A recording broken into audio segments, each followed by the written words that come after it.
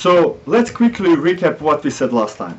We said that all currently existing political systems are aristocracies, and that different names we use are just illusions. Then I mentioned pyramid of power, explaining that all political systems basically have the same structure. Then we used donkey, carrot and the stick analogy to explain ways and different strategies aristocracies use to accomplish work. At the end, we mentioned slavery as widely adopted state of things in which, regardless of nice suits and ties, choices of ordinary people like you and me are quite limited and largely dictated by the system we've created. Before we continue, please subscribe. It will help the channel grow and it will also encourage me to dedicate more time to this. One more thing. Just for the sake of exercise, in future, each time you hear words like communism, socialism and even democracy, try to say no, it is not, it is aristocracy. Also, try to count how many times during one day you've heard those words. Ask yourself why people repeat those words so much. That small exercise will over time put things into perspective. So, why so important to accept that aristocracy is the only system we ever had? Like with any illusion, once when we learn what is the truth behind, we can find ways to change it. Let me give you an example. During periods of human history, for instance, in which white races exploited people of darker skin colors, slave owners often used different excuses to justify slavery. You can read more about these excuses in the BBC article with the title Attempts to Justify Slavery. A link is provided down in video description. Here I will mention only two. First excuse was that slaves are inferior beings, comparing them with animals and the ways we use domestic animals for our personal needs. Once, when people learned that skin color is just a feature created by evolution in order to adapt to the planet's climate and that all humans belong to the same genetic tree, there wasn't any more room for justification of this illusion. That being said, it is important to mention that people abolished slavery on ethical basis a long time before we had hardcore scientific proof. The second, very frequently used excuse was that slavery is actually good for slaves. Because they didn't know how to look after themselves, somehow they would be happier if their lives were run by others.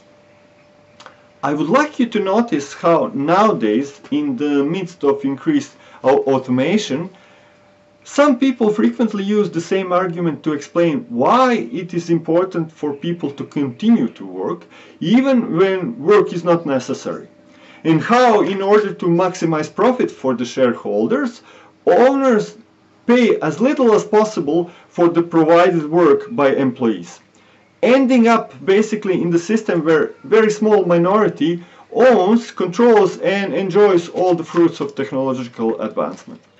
Before you get the impression that I'm trying to say that the entire history was terrible, let me answer the question, are all aristocracies good or bad for the human race?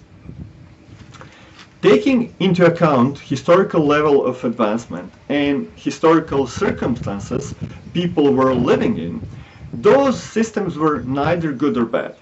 They were just one of the optimal strategies viable at the time.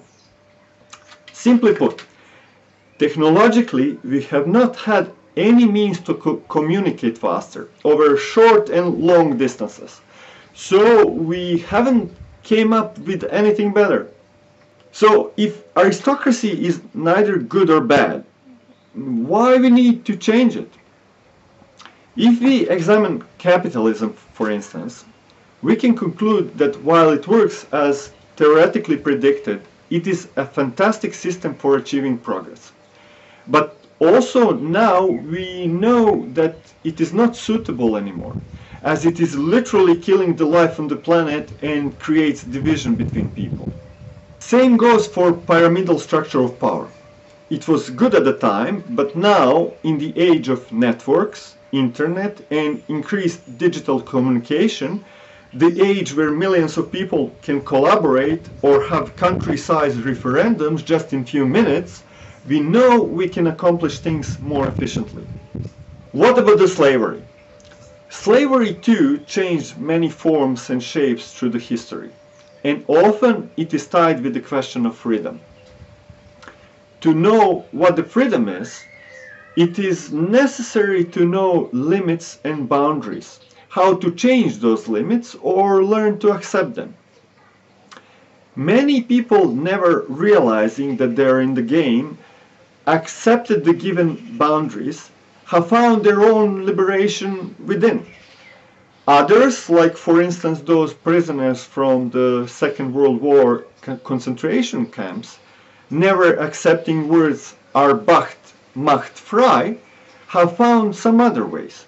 For a moment, imagine that life and evolution as we know it has its own consciousness, like it is living and breathing human being. Only purpose it has is to protect and spread itself to the universe. Now, living, dying, eating, mating, evolution, yielding new species in the process, we can consider as techniques to adopt, spread and protect complex life, adjusting to the planet's mood. Life also knows that if it stays on a single planet, it cannot protect itself from, for instance, comet impact or nearby supernova or even dying sun. So life needs to come up with something new, and then that new is increasing intelligence of the certain species. Then, through the technological progress, life can spread outside of the boundaries of the single planet and the single solar system. Intuitively, we know that striving to stars is our future. So from time to time, we have to let go of outdated things, like current governance systems, for instance, or at least upgrade them to respond better for the given situation, day and age. During short human history, we made many transitions, and we will need to make many more. Governance systems that got us so far simply don't work anymore, and if we don't transit to more suitable governance structure, we will diminish. One thing is certain: those who cannot find new ways are bound to repeat the same mistakes. Through the centuries, we use one another for our selfish gains and needs. Masters and the slaves, owners and the employees. So, if we know that there is no selfless deed, is there any hope for another approach? Personally, I like to believe that cooperation and negotiation, where all parties gather around mutual goals, share risks and benefits, can be a potential solution. And I will discuss more about it in the future videos, presenting alternative way to implement basic income with the help of basic tax control. Next time I will talk about the means to leverage political power.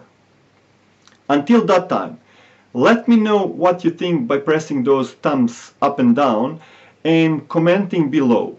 Lastly, don't forget to subscribe.